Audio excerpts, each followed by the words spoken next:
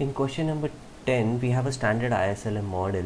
It's just that the monetary authority is choosing a nominal money supply M to ensure that the resulting money market equilibrium keeps interest rate fixed at some target level. So if you were to draw the money market curves, so this is, let's say, the demand for money, demand and supply for money M, and this is, let's say, interest rate.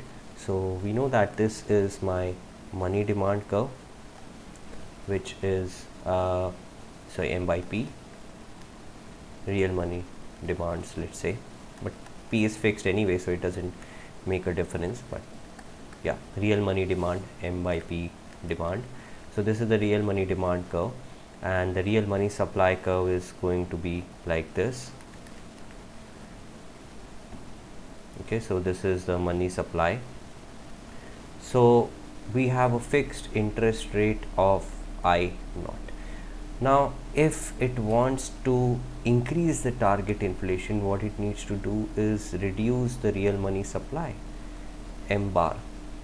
So it reduces money supply to M bar. So what happens is that interest rises to I prime.